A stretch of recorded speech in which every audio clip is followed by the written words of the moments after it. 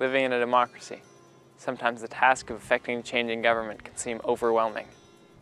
But do youth today believe that they have the power to effect change in democracy?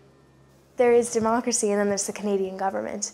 And while we do have a democracy and a Canadian government, it is, in our minds, a limited democracy because the three parties are so old that we really only have a choice between two, as the third one very rarely ever gets enough seats to have anything but maybe a swing vote in our government. So unless we can effect change in the two main parties in our democracy, change is very difficult to come by.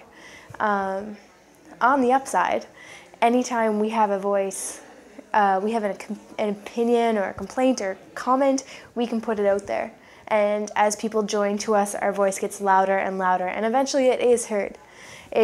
But change, like anything, takes time, and that ripple effect takes time before the waves get big enough to affect change on the large scale.